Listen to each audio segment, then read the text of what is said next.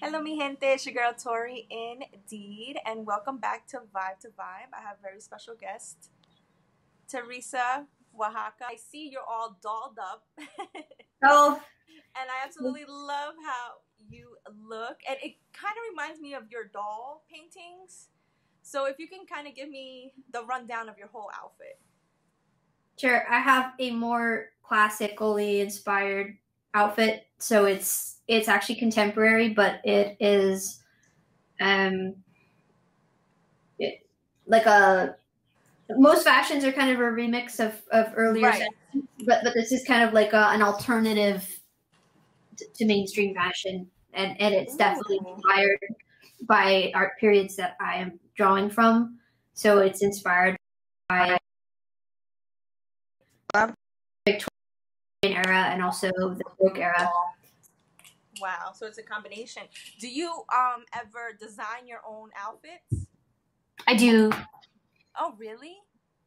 Yeah, I've had a couple of things made, like tailor made, and then I've tried sewing a little bit, and I've also just collected a lot of antique things.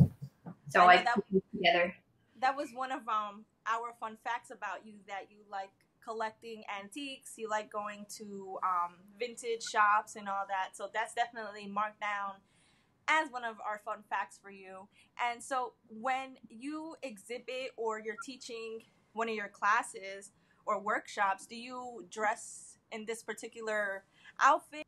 Yeah, I tend to wear like brown and black and gray when I teach because I use oil paints and charcoals and inks, and so those are going to stain nice clothes. So I have about maybe just like 7 dresses that I get away with wearing for every single class I teach for the last 7 years, and I don't think anyone's noticed. Oh my god. And so when I'm not teaching the class, I want to wear anything but black or brown or gray. Uh-huh. And so I wear things like this, and these things just would get dirty really quick. So I only wear them for posing for paintings because I do a lot of my own modeling. And I also put them on other people. And then I wear them out to art shows. Really? Yeah, I so think that, anything clean, like this, anything where I'm not actually painting, I'll wear. So that could be like a museum opening or an art show opening, um, like whatever I can get away with, really. what made you start wearing these outfits? I was in an art school in Italy, and this would have been around 2005, 2010. And so I was in Florence, Italy, studying 19th century painting methods in a very old part of town in Florence. Florence has different eras. So there's like the kind of center, which is very Renaissance. But there's also 19th century neighborhoods and then modern. And I was just stuck in the kind of 19th century and earlier neighborhood Right. for 5 years. And I didn't have a computer or an iPhone back then. So there wasn't a lot of peer pressure. And most of the people I interacted with were international students and just local Italians. So I started exploring with fashion, and I was interested in the kind of centuries of art I was studying that were around me. So it just seemed more natural to dress this way. And I was also interested in painting um, portraits of people, and I liked older styles of clothing more than the modern ones. I'm not Right. sure what it was. It might have been because when I first fell in love with art, I was looking at Renaissance clothing. So I was already kind of, since even before I started dressing up, in my head, my ideal fashion Yeah. something like a little bit older. But I think I try to go for timeless in a way. So I just don't like wearing anything that has a logo or Right. ornament. And I also like, I think there's a new term for this now. It's kind of big with like younger generation. I think it's called time hopping. So it's Oh. like Oh, yes, you yes, can yes. you can mix eras of clothes. I actually kind of mix clothes, so I'm not really a historical reenactor at all. What are some of your memorable experiences while studying in Italy? I remember taking the bike around everywhere, so I Oh, saw a lot of older narrow streets, and a lot of the places that I was in Italy were kind of like living museums. So they just had Roman architecture, and then they would build around with medieval and Renaissance, and all these things had been reconstructed throughout time. So you had architectural styles from all over the centuries, and then there was a lot of museums and churches, which were kind of like living museums because they had similar things where they had different centuries of additions added to them, and they were very preserved. And there were a lot of beautiful gardens. I was surrounded by people who were very focused on learning to paint in the style, like kind of like what's behind me, right, sort of this old master tradition that goes back to what they call like the Greco-Roman influence, so Hellenistic Greece. So basically like 300 BC, and older. So really old. It's just kind of depicting the human form. And oh wow, I was always interested in this idea that the classical world, it wasn't just white. Like here in DC, we have a lot of white marble buildings, which are quite beautiful, and they're supposed to reenact this kind of old Roman order or time frame. Mm-hmm. But actually, things were more like this. They were painted like this. There's actually traces that a lot of the old sculptures, there were a lot of different skin tones on the sculptures, and the clothes were bright colors, and so the buildings were probably bright colors. And so I kind of love that, that kind of play of color. Right. I love European buildings too. They're so detailed. Yeah, there's just so much love and effort that goes into them. Oh, that's a good way to put it. Out of all the museums and places that recognize your work, which is your most favorable or memorable, and why? I liked the Museu of Modern Art in Barcelona, the Museu Museum. And I was recently in a show at the Via Bardini Museum in Florence, but I actually didn't get to attend it because I was just back from a long trip in Europe, and I was here at home doing things. But I definitely, like that museum, and I've never had a show at the National Gallery of Art in Washington, D.C., but I would like to, and that's a museum I'm probably most interested in. But it's kind of hard to just you can't just get into a museum, like that's not something you can get yourself into a gallery, right, more or less, if you decide, because it's something of like a commerce relationship, right, with the gallerist, and if you have enough clients, they'll like that. But you can't just decide to get into a museum. You need to yeah, absolutely not. You need to be discovered as someone who's valuable to the culture at whole, and that's not really something that we choose for ourselves. That's something that others decide.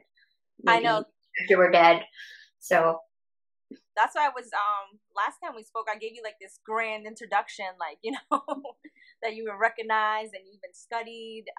Your work is global, and that's amazing. So again, congratulations. And I definitely do know you can't just sign up for a museum. You have to be discovered. So speaking of your art, I know some of your favorite details focus on people, animals, flowers. How did that begin? What was the inspiration there? I painted a lot of still lifes, and I got tired of just making still lifes without people in them. So I decided to combine the two genres. But I think that, animals and plants are just a big part of the natural world that it's just nice to have present all the time. We're part of the natural world. So, we do things to protect ourselves from it, I guess, from the elements in nature, but we can't just forget that we're part of it. Right. It would also be very dangerous.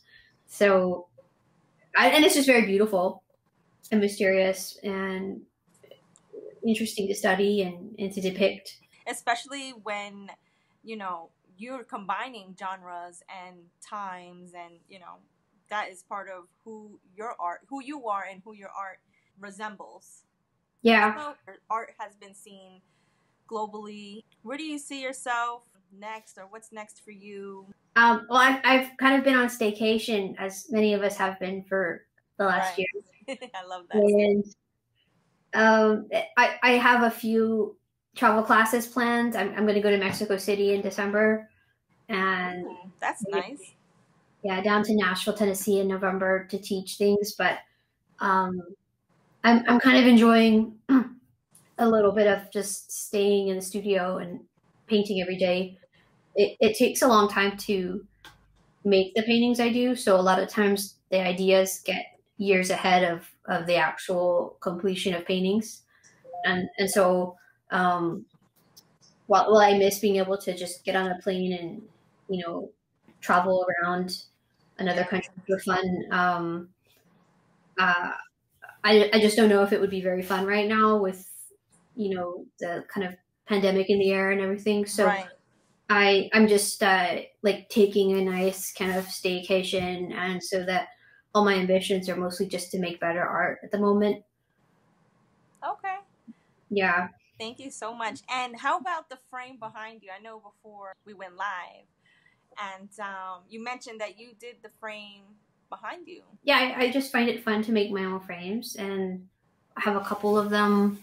I'm working on a lot more actually right now. I wait until the painting is about 50% done, and I decide if it needs a special frame, because these are quite over the top. So they mostly go with over the top paintings, like the one you see here on the right. It wouldn't really go with the one on the left, maybe. So I decide that, and then I start to make the necessary arrangements for it, and then I end up putting the painting in the frame and painting them together. Wow. And to me, it's kind of going back to the older style of the Renaissance, and those earlier eras where the woodworking and the piece of wood that the painting lived in was almost just as important as the painting. Right. Oh wow. So I feel like you have an endless creative mind when it comes to art and your vision. And I don't expect nothing less from you. And I think that's pretty amazing that one, your artwork is great. Then you're making the frames, and you have to like put them to coexist together. So the art, it's in itself, the frame is art itself. Yeah. I even got a frame commission the other week to paint a frame for someone else, so I'll be doing that as well. There aren't a lot of framers anymore in North America. There's a few, and I believe of the two that I knew of, one of them just stopped doing commissioned orders because it's just so difficult to make a living doing it. So it ends up becoming kind of a work of passion, but I think it almost destroyed their life, because it took so much from them, and they couldn't pay attention to people and things, that they needed to pay attention to. So I think it's just, it's hard to, just like it's hard maybe to be a figurative painter. I think it's hard to be a craftsman at the moment, because you can do other things much faster with digital technology, or hire someone else in another country to do it for much less, and so craftsmen can't really compete. And so the majority of the frames that are available, they either run the gamut of being ridiculously expensive or being frames that are made in Indonesia, and they come pre-patinaed, and then they're sold by 10-foot sticks, and then they're shipped in, and then a local framer just chops them, and then you get left with a kind of a joining mark, which may or may not be a big deal. It depends, but basically, like there's not a lot of creativity in that. You're just picking from a catalog. Those frames exist in bulk, and so I wanted to come up with a middle way where I could still have some control over the design, but I could also afford it, and so just making it myself was the best way. and I just enjoy it as a craftsman. I enjoy it. That's awesome. Yeah, and it's so well done. It's fine. It's like fine art. Yeah, I'm into that, the fine art aspect. I know we mentioned some fun facts about you before, but so we can just have a good closing. Feel free to mention anything or anything you have upcoming. I know you mentioned your workshop, but anything other than that, let me know. Yeah. Well, just because of the extended staycation, I've mostly been doing online activities when it comes to interacting with people. So I've got a YouTube channel under my name, Teresa Oaxaca.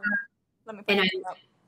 I'm learning a little bit of filmmaking just so I can make documentaries about the paintings as I finish them. So I'm coming up with kind of like artistic, the making of and unveilings and artist statements and pieces. And I do wear a lot of nice clothes, so they're a little more, they're not dry. They're very like over kind of it's cinematic. Creative. Oh, cinematic. Yeah. Yeah, they're going to be very over the top, and so that they're art films in themselves. And so I'm working on that as a way to just get my work seen. It's kind of like in lieu of having an exhibition in real life, I'm kind of making video exhibitions of my work, and then I'm doing online workshops on the weekends where I'm teaching the different things that I do, like charcoal drawing and painting. Oh yes, I saw that. Yeah, various like how to make oil paint, marbling, just things that I get really excited about. I just make it into a class, so I really enjoy meeting in life with people, kind of like we're doing right now. Right. And you know, when you're passionate. Oh, I'm sorry. Oh, sorry. No, just sharing it online. I enjoy kind of talking to people. So those are things I look forward to. So it's great when you yourself enjoy it and love it and get excited about it to teach it, because there's other people out there that teach something that they may know and they may be great at it or good at it, but you know, they're just doing it just to make $1. You're doing it because it's your passion, it's your excitement, it's something that you love teaching. So I'm sure the class will be, or the workshop would be fun, even if it is online and I have to gather my own materials or whatnot. And then just to have someone like you, like, to show me something, that's an experience. So I definitely admire that you do teach what you love. Mm-hmm. Yeah. I've been throwing up new things lately, and they aren't things that I used to teach. I've got a few classes that are tried and true, and I've been teaching for years, and I put those online. But I also put on things that I don't even know if people are going to be interested in. I just do it because it's really fun. That's so cool.